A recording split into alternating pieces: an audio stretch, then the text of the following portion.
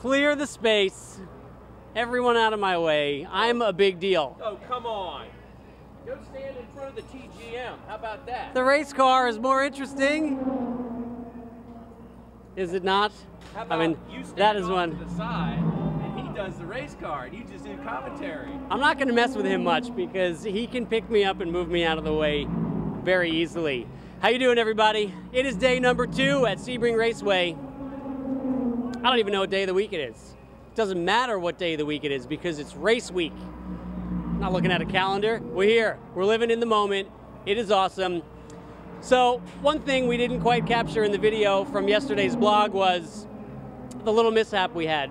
And I really don't want to talk about this too much because it's behind us. But my teammate Ted had a little bit of a whoopsie-doo. And all I'm going to say about it is he wound up on his roof.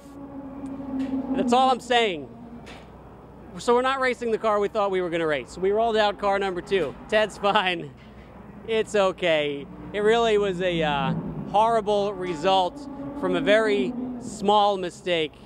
Snap of oversteer. And but when he hit the tire barrier, somehow it managed to lift the car up and over, and it landed on its roof. And he was rocking back and forth like he was a little turtle in a shell until it finally stopped. And then we had to figure out how to get him out of the car. But all's good. It was not a big wreck, just a little more damage than cosmetically we can handle for a race weekend. So we rolled out car number 4. It's our backup car. We are fortunate enough here at Team TGM to have a backup car. And this is, this bad boy's ready to race. So we rolled it out this morning. And guess what? This bad boy was fast.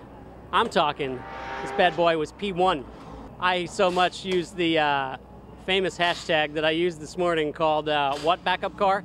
Because this bad boy was P1 out there. Until the very last lap when we got pipped by 1/10 of a second. I always want to win practice, and it never happens.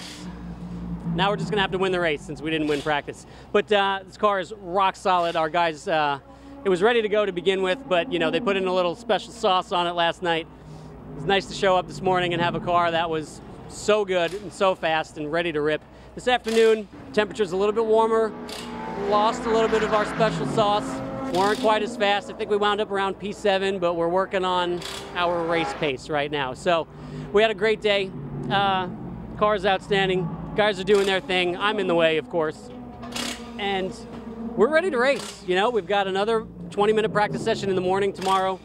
And then Ted is going to qualify the car right after that 20-minute practice session. There's a very short break, so we're going to let Ted get warmed up, do his thing. He's going to qualify. He will start the race as per the rules. Whoever qualifies the car must start the race. And on the same set of tires as well. And then I'm going to get in after Ted does his stint, and we're going. So we're excited. We feel like we're pretty well prepared. Not the car we were planning on racing, so maybe not all of our goodies are on this baby compared to our race car, but you know, these are the cards we're dealt with. We're going to make the most of it and bring home some hardware. Celebrating tomorrow night, whether or not we're on the top step of the podium, bottom step, or if we got to pack it up early. That is not happening. So tune in tomorrow, motorsport.com, yet another vlog. vLog?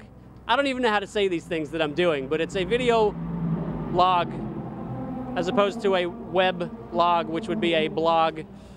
There's a lot of ogging going on. Just watch it again tomorrow.